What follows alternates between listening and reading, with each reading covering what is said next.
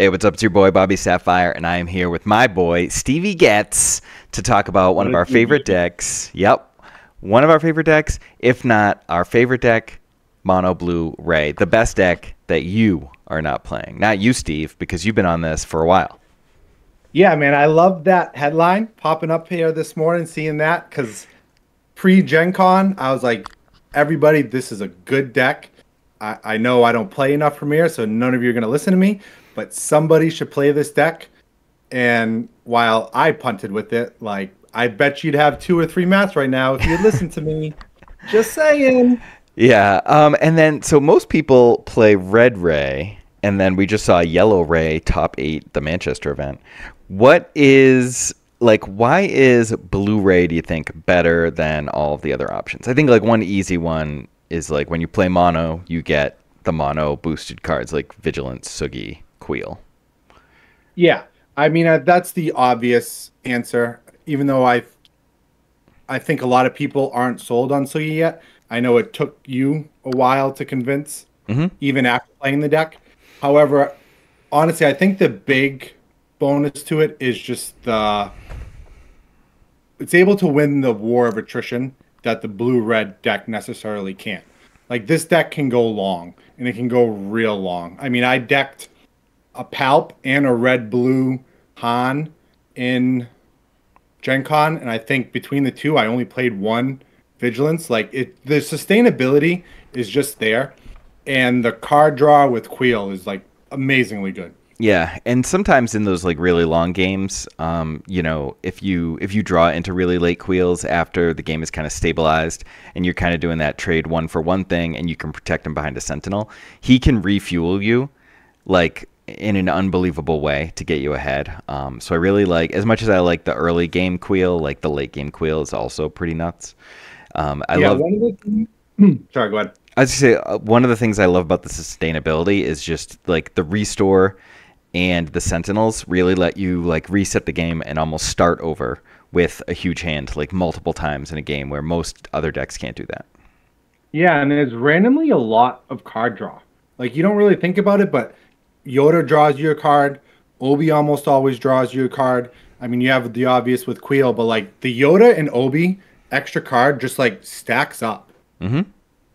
Yeah, it's really great. And you know, I think the Red Ray is good into Han Blue, but is worse into some other matchups that Han Blue is better into, which is, like, a consideration not to be on Red Ray. But Blue Ray is still good into the Han 2 Blue, and you gain points in some of the matchups that it's worse against. Like, you don't have that discard package, but sometimes that discard package can be a liability when our opponents are sideboarding in, like, Palps returns and stuff, or playing the main For deck. sure. I'd say my entire sideboard at Gen Con consisted of 3 Force Throws. That might have been, like, the only card I boarded in all day long, and they were super underwhelming. Yeah. Like, even if I had been paying 1 for them and not 3, I still don't think it would have mattered. Yeah, I mean, I liked him, but we're going to talk about it when we get to our sideboards. All right, well, that's our brief intro. Now we're going to check out the decks. All right, we're going to start by looking at the low drops here. I separated these by 1 and 2 cost because I think I think you said it, and I kind of agree that, like, other than being on the play with Queel, I'd much rather be dropping 1 drop and buffing, right? Like, even if it's Moisture Farmer.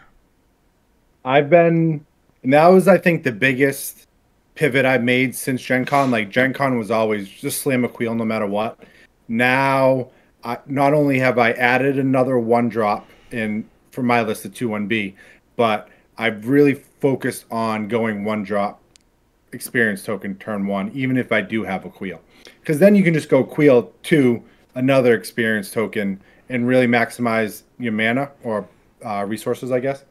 But I found, like, having that, like, especially R2, when he becomes a 3/6, like, he's a problem to deal with. Yeah, R2's great. I mean, I think he's the ideal turn 1 play.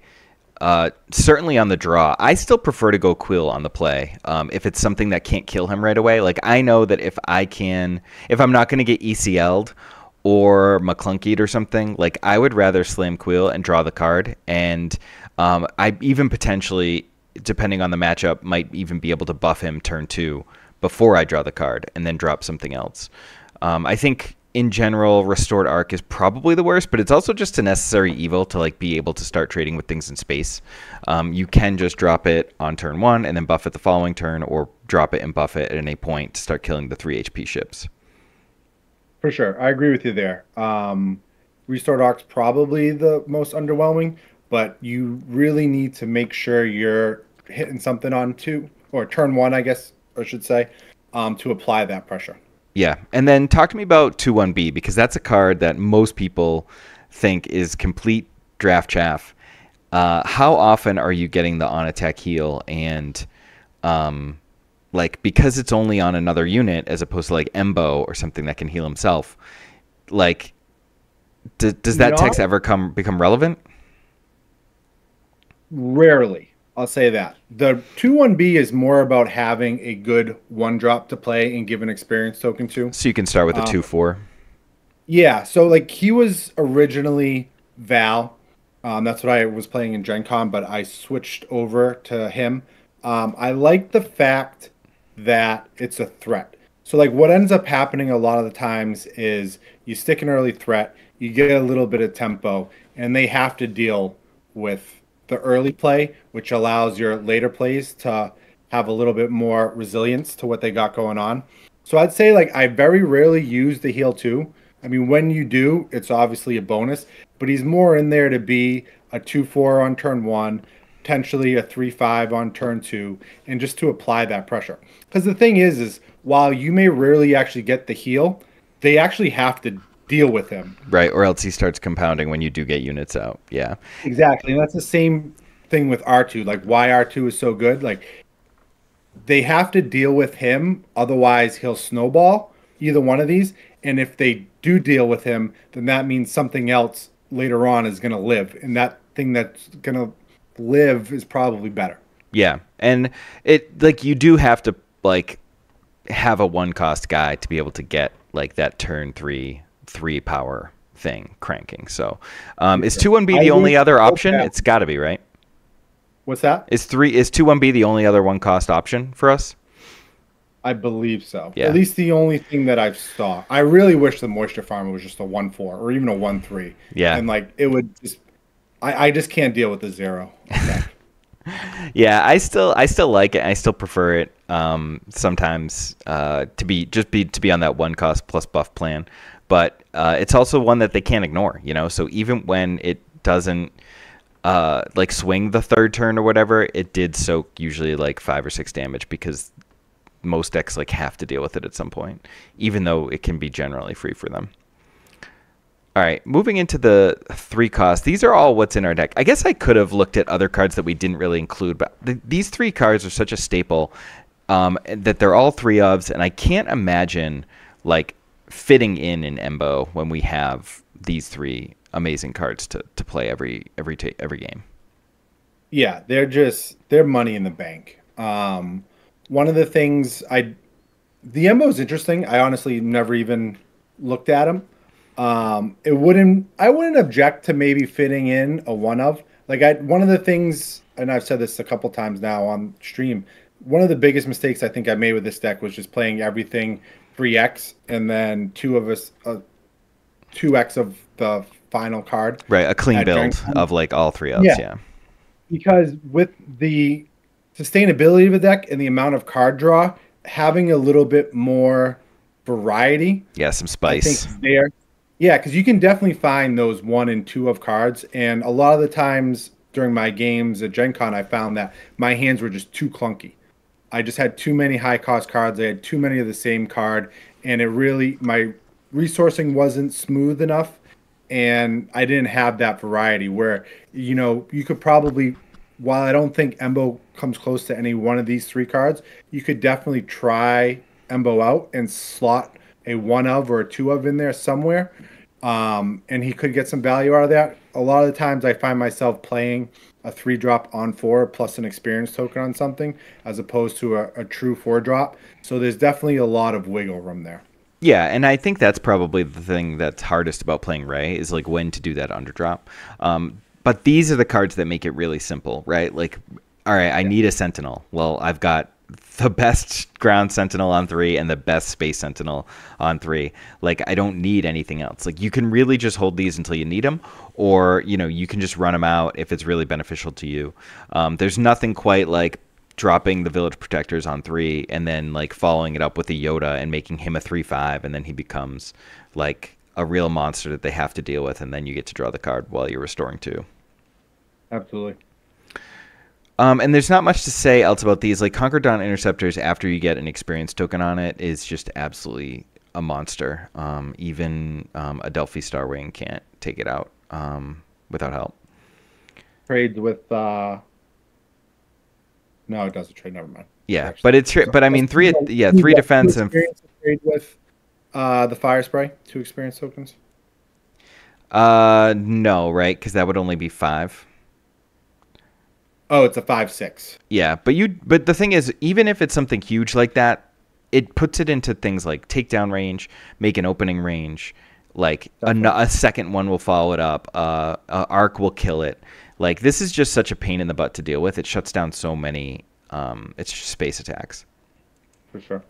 All right, now we get into 4-drops, and the ones on the left are the ones that we both play. So we talked a little bit about Sugi in the intro, but this is a card that, like, I was off for Nema Constables, but more and more as I just like slammed it out on 4 as a 4-cost Sentinel, and then like also it allowed me to, if I had one in my row, and like I didn't have to keep my Obi-Wans in hand, like I could resource them if I had a difficult decision, because it can just come and be an Obi-Wan on 6 as well.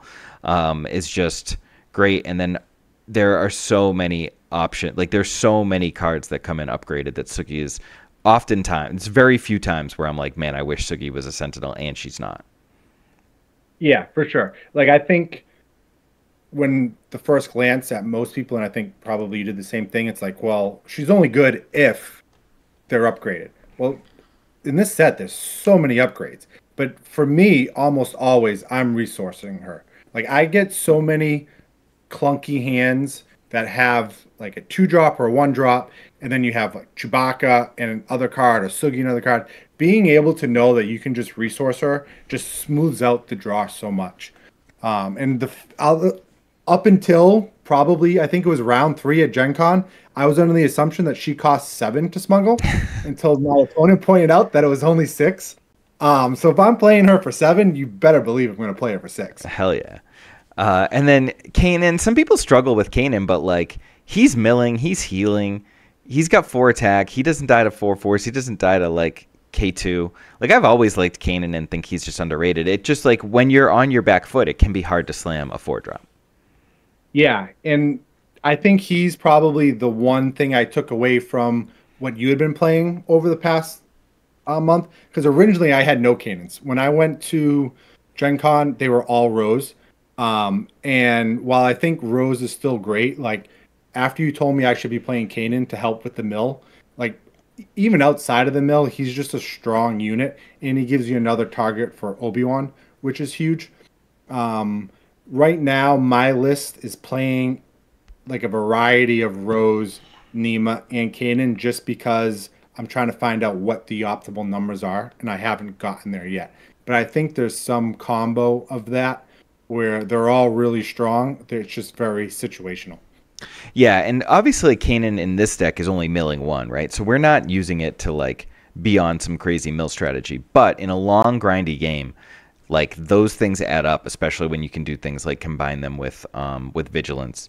And one of the things that I have in my list is, which is why because I have the Razor Crest in my list, is I have a second chance in my main deck and another one in my sideboard, because I have these situations and these matchups where I'm like, okay, if I can actually get my opponent to tap out, maybe with like a super laser blast, or they have to pay 2, like a rival's fall to deal with some beast, like, I can just slam Kanan second chance, and that ends up being like a significant amount of cards that I can mill in those grindy matchups. And Razor Crest allows me to do that like a second time, you know, because if we're thinking about doing it on 8, I can Razor Crest second chance on an Obi-Wan or a Luke in some matchups. And like, it just, like, even if a deck is trying to match you on value, like, they can't match 4 Lukes. You know what I mean? And like with Razor Crest, it could be 5. And then the other reason I have Razor Crest in here is because in my sideboard, I have top targets for even more healing. And then I get to play multiple top targets because Razor Crest gets those back, and it has Restore 2 as well. And it's also just a 3/4 for killing a bunch of stuff. Yeah, I haven't tried the Razor Crest at all. I did have some second chances in over the course of the past month, but I really like that top target Razor Crest plan you just mentioned. I think I might have to try that coming out of the board. Yeah, it's really good. I mean, I was already just testing the Razor Crest second chance thing to see if I liked it, and it's pretty inconsistent. So I dropped down from having 2 of each to just having 1 of each and moved the other 2 to the board. But I liked keeping the Razor Crest and the 2 of Razor Crest 2 in the 60 because I knew I wanted to be on that top target plan. It's pretty insane how much healing you do when you like top target something, you let it hit you, and then you vigilance it, you heal 11, and then you Razor Crest and get another one back, and you put it on like their A-wing, and then you're restoring, you know, another 8 or 6 or whatever. It's crazy. Makes me want to play. Makes me think of the mono white life gain deck, where it's just like you heal this much amount, you get to this amount of life, and you just automatically win the game. I know. We need, what's the guy, like Felidar Sovereign or whatever, get to 40 life and auto win. Wasn't that a card? Yeah. Yeah. I think that's right. We need that. When you get to dust your base off, you win the game. And then so you're still playing Rose. Have you liked Rose, just slow casting her as a 2/6 shielded? I do. I've found that she's really great on initiative on turn 4, and she's not that great when you're not on it. The fact that there's a lot of pinging in this set, like that they can just remove the shield, but just whenever you turn her into a 4/8, she's just disgusting. And even if they burn something to remove the shield, you can still give her an experience token, and a 3/7 for 4 isn't bad. Yeah, and that's what I liked about the Nemo Outpost Constables. Is like they could brick them on 4 as the 6 health guy, and then if they couldn't kill it right away, you could potentially buff it into something that they still can't kill when you make it a 3/7. So I like that. I think the number one thing that this list is missing in general, because like I guess Vigilance gives us that, but we don't have a way to shield up our guys unless we play, like we're both on the 30-point base. Like obviously you could play the 25-point base, but like all of these guys become so much more problematic with shields that it makes me want to think about like other shields, like Public Enemy potentially if we're on a Razor Crest plan, right? Like if we are able to use the bounty to put shields on our guys, that could be really good. I do use Vigilance to put a shield on something. I'll generally like heal shield a lot. What I find myself doing more often than anything with the Vigilance is defeat shield, because there's so many games you use it just to defeat something, and you're already at like 0 life. Yeah. Or you're at such a low life total because you have so much restore, right, that the shield is just like a bonus, which is why I still like playing a couple Roses. Also, I'd say it happens rarely, kind of like with the 2/1B, when she turns the Village Protectors into a 4/4, it's always just like a nice little added bonus. Yeah, it's great that she can do that with the whole team. All right, looking into the 5 and 6. So I don't play any 5-drops. You're playing currently 1 Ray, but I did want to just kind of include the 6-cost stuff in here to talk about, because for me, it's just like Obi-Wan or bust, and on 5, I'm generally dropping another 4-drop and buffing, or playing a removal and buffing something else, or trying to get basically 2 actions in, because I want to get a little bit ahead on the board so that when I do drop Obi, they don't just kill him right away and he doesn't buff something. And then why don't you talk to us a little bit about Rey and why she's making your list currently? Yeah, I think you really hit the nail right on the head there. At Gen Con, I was playing 3 Reys, and I actually lost a game, which I think I would have won at like 3-0, or I was 3-1 or something like that against Yellow Boba, where I played Rey on 5, where I should have just played a 2-drop into Village Protectors. Like had such tunnel vision that I didn't even see the waylay. Like I played Rey, they waylaid, and I ended up losing on the turn I was going to stabilize. I lost to a smuggled Snapshot Blaster. Yeah, because you just fallen behind, yeah. Yeah, if I had played the 2 and the 3-drop, I'm pretty sure I would have won that probably would have gotten me a mat. But like that's why I said, if a better player than me plays this, you're in good shape. However, I do like the Singleton Ray in a lot of the grindy matchups. Not so much the matchups where you're worried about getting the waylay. Like she's just great, and the fact that she randomly will interact with Sugi and 2-1B, giving them shields. I think it's a great one of card along those lines of you can find the cards that you need, but I wouldn't err on the side of all wanting to play her on 5. I think you're completely right where you say you want to do 2 actions on 5, so you have a little bit more of a board presence, so you can line up that turn 6 Obi-Wan Ray.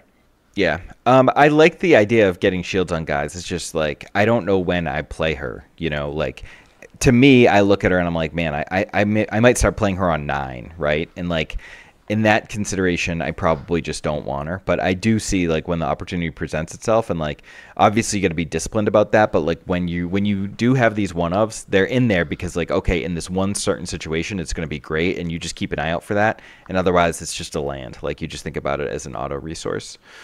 I don't know if you had any thoughts on these other cards, like between Mando, Cargo Juggernaut, and Bendu. Like I would probably want to play Cargo Jugs over the other two. I've seen people rock Bendu as the 4/7 Sentinel, which certainly isn't bad. But I don't think there's enough value out of the on attack to like really care. And in that case, like I'd probably go Mando over Bendu if I just wanted another Sentinel, because he can't be bounced with Cunning with the 5 power, even if I never get to double shield a low drop.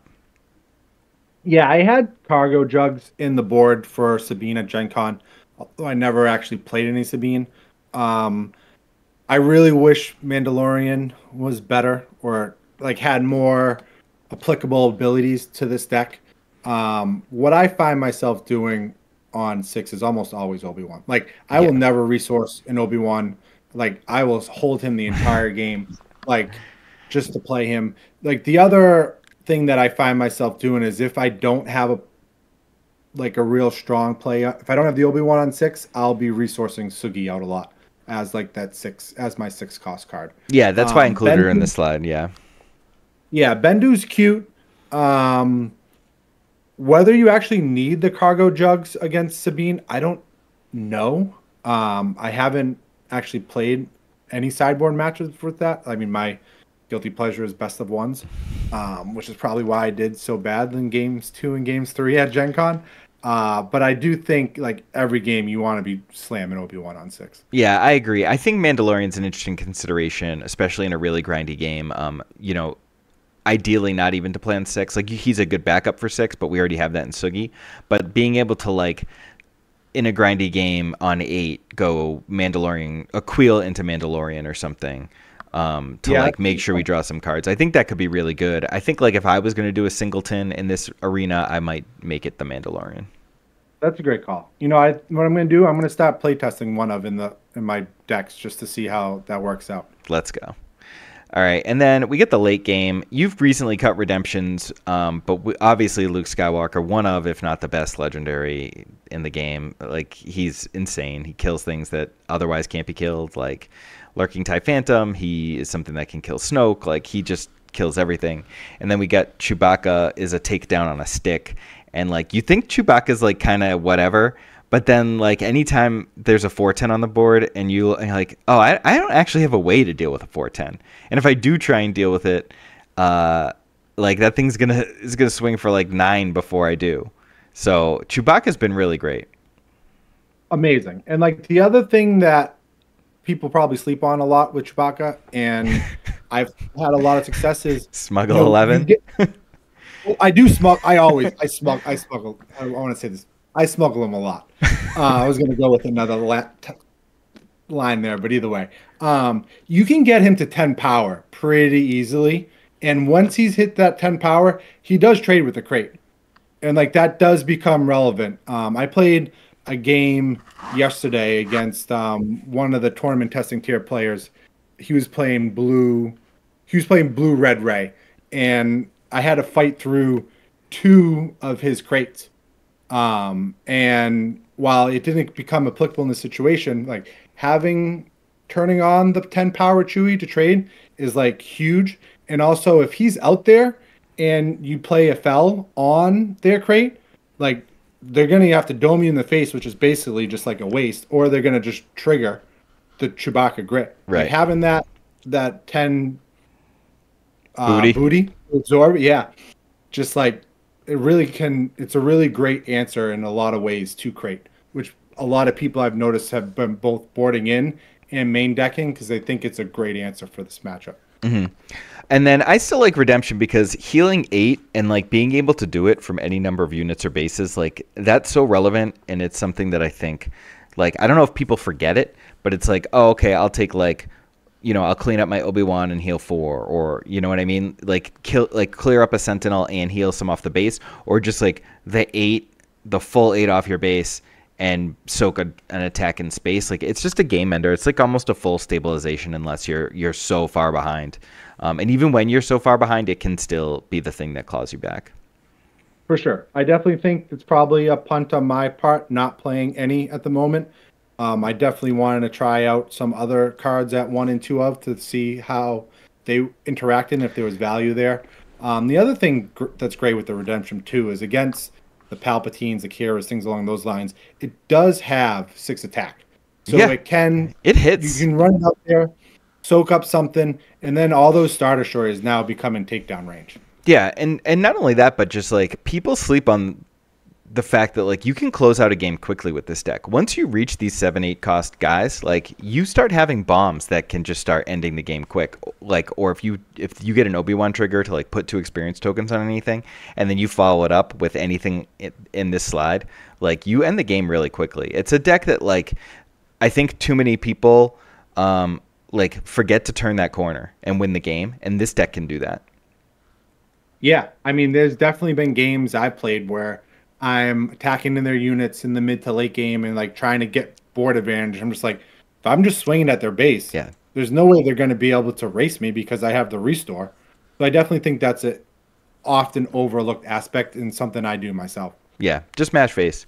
And then I don't even think, like, one thing I wanted to mention real quickly is just, like, it's not a punt to not run something right now, Like, you're testing it out. Like, Redemption, like, if it was an event and you think it's the right move, you're going to throw the Redemptions in the board. But it's great to be testing other things. So, one thing that I think, like, is, all these cards are in, right? Like, we're never going to 0 of these cards.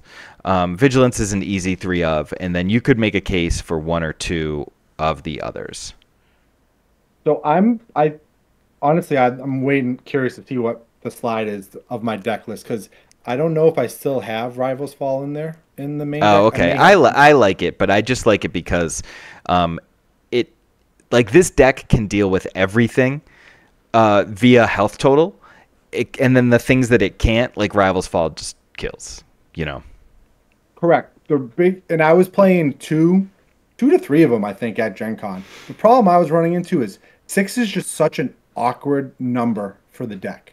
Because, like, more often than not, when you're playing the Rivals Fall, I found, is against, like, those grindy matchups, and it's usually on, like, turn 10 or turn 9, like, against a Walker or Starshow or something along those lines. And the problem I was running into was I could play the Rivals Fall, but that was the only thing I could play that turn.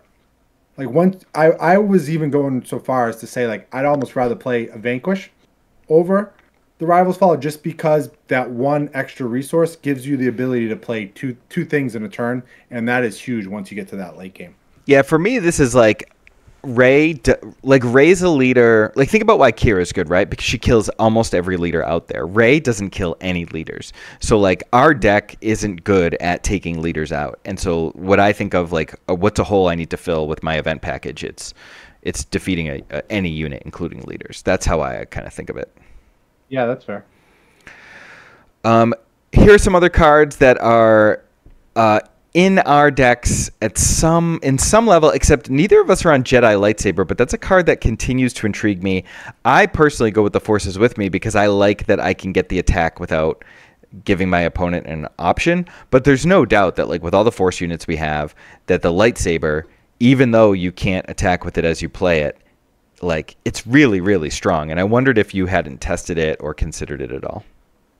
I haven't tested it at all. But it looks spicy AF. Like, I think I need to be I testing mean, it. there are matchups where Yoda just wins the game when he has the lightsaber. Yeah, that's fair. Um, I mean, I wouldn't even mind throwing that on R2. You get like a 3/6 R2, slam that on him. Now Hmm. you're what 6/9, back to like playing like that church type deck Justin was playing for a while. Yeah, I definitely think there's a lot of applicable situations for that. Um, that's another card I'm going to start testing at least one of. I'll yeah. throw that one in the next couple weeks too. And we kind of already talked about the top target second chance, but I wanted to give some time to think about upgrades and how like buffing our guys can be really strong. I'm still running one the forces with me. I can't ever see going down to 0 just because in the games where you are able to and you do have the board presence to do that attack and shield up your guy, it's really strong. Yeah, I had it in the deck pre Gen Con. But then when we got to Gen Con that morning and decided to play after swearing I wasn't going to, I didn't have any. So it kind of just fell out the way. And I guess I never really went back to it. But it's really, I think the most important thing that you touched upon is the fact that you can cheat priority with it. Yeah. Like it gives you two actions in one. And this deck is really bad about keeping initiative because of all the actions that you use to upgrade. So being able to have a way to cheat that, I think, is really important. Yeah, and it works with any unit. Like, it doesn't have to be a force unit. You can go for the kill with anything, or you can take something out with anything, which is really good. But you should have just asked me. We had all our cards there. Yeah, I just wasn't. All right, here's some other interesting cards in the sideboard. I think I don't have make an opening main because like we have so much life gain and we have ways to deal with Lurking TIE Phantom.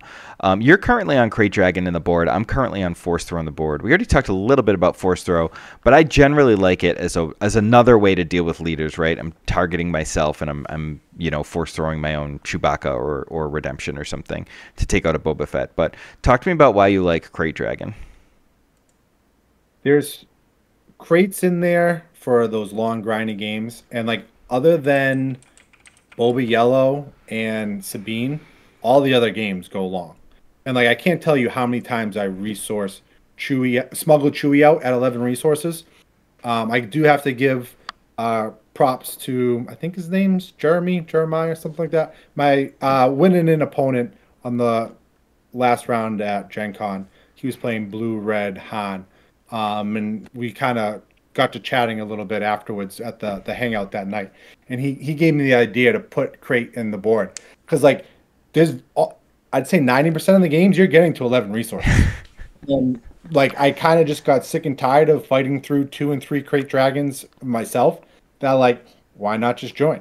And I think that while it's expensive, you can definitely get there. And I think the fact that you have so many threats already, like the fact that they have to deal with the Obi-Wan Force Jedi unit Force unit turn, like they have to answer your threats Yeah, all the way it up buys through you the so game. many turns when you get that off. Yeah. So then by the time you slam that, what are they going to have left? Yeah, I don't hate the idea. It's just 90% of my games aren't going to 11. I think I work a little bit harder to close the game out quicker. But if I was finding all my games going that long, then I would definitely consider the Crate Dragon. Fair enough. Maybe I'm doing something wrong. Nah, I mean, you're still crushing, baby. All right, here's some events that we don't play, but I think are good. Well, I'm not sure that they're good. Like, I think Covert Strength is good, but is it ever good enough to actually put in over what we have? Same with Mystic Reflection. Like, there are often, like, if you can't get the -2/-2, like, Mystic Reflection is bad. Like, I don't think we ever want to be playing it for the -2/-0. So, like, is it, like, that ability to do that for one is so strong, but I just can't see myself playing something as inconsistent as that.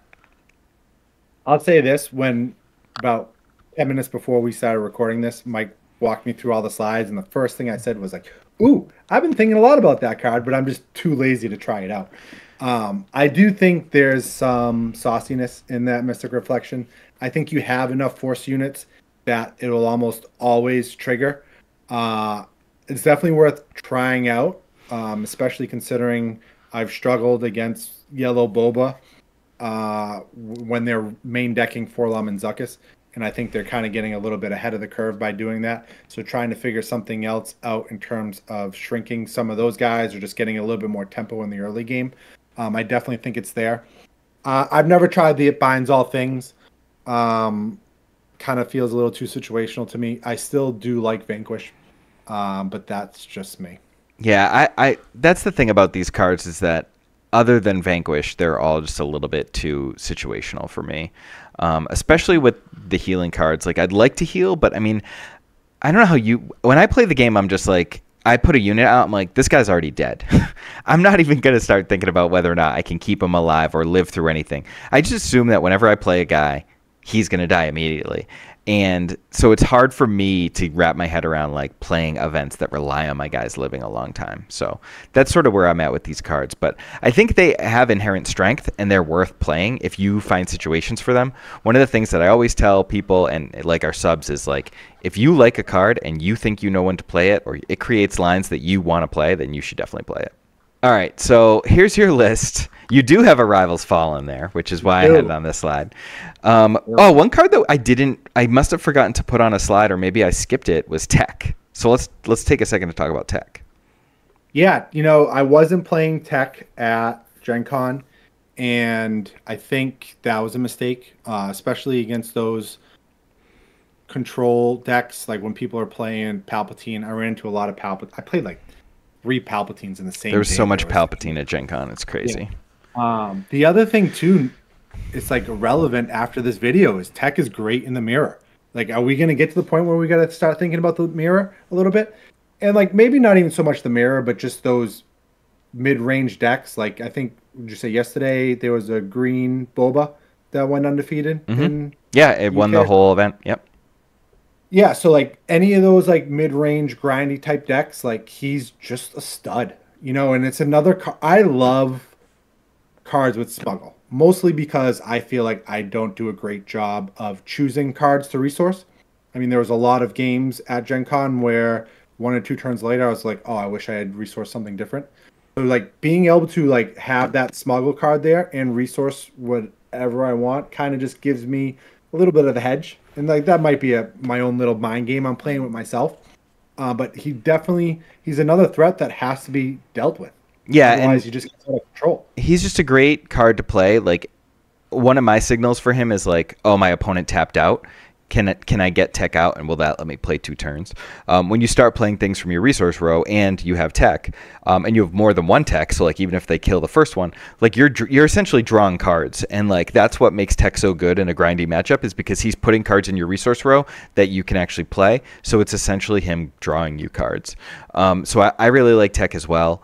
And the other thing I think to note is, and if the mirror matches do come, you got to play Tech, and then you got to buff them immediately with Ray to get him out of Chewy and takedown range, and then he's not in fell range either. He just becomes a monster. And you're gonna wish you had that Rivals Fall. You have 3 takedowns and 3 fell the dragons, and if we switch to my list, I am only playing 2 of those cards. I'm playing 1 Rivals Falls. And for me, those slots become like the second chance and the forces with me.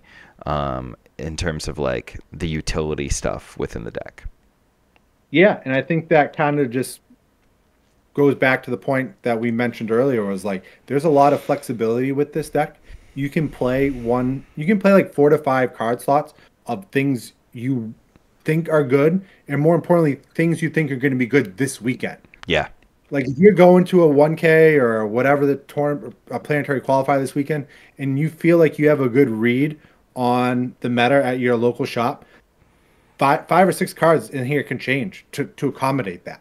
So it definitely gives you the room to try to be ahead of the curve. Yeah. Next level your opponents the weekend. For sure. If I thought like my whole meta was going to be Sabine's, like it would be easy to cut like second chance, some Chewbacca's, and like put in the top target's main deck or something, like really skew towards that.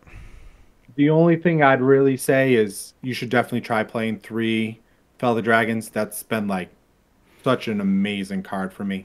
Yeah, I've had to become very patient in not resourcing it, is basically how I look at it. It's like a never resource for me. Agreed. And like there's so many matchups where you're gonna want to play it on like turns 6, 5, 6, or somewhere in that mid game, but you need to be saving it for those big bombs because inevitably speaking, like you don't lose this. This deck never really loses in the mid game. It either gets like completely stomped early because you just can't keep up with the tempo and like it might just be a Sabine God draw, or you get outclassed by some big starter stories and things like that in the late game. But like that middle game, like just taking out a random 6 attack thing generally isn't gonna make or break the matchup. But having that for the starter stories late game or the crate dragons, things along those lines have been huge for me. Cool. All right. Well, we'll cut it there. Somehow talked for 40 minutes about this stuff. So, like obviously we think a lot about this deck and we think very highly of the deck. This is certainly in my consideration of cards to play at my PQ that's upcoming. Until I start consistently losing with it, it's always going to be in consideration for me. It's like it's the deck I currently feel the most comfortable with against everything. Yeah, knowing that, I'll probably be playing 3 techs for my 1K deck list when I go to see you there. I'll be on the 2-second chances. There you go. We'll see what's better. All right. GG's. Later, dude.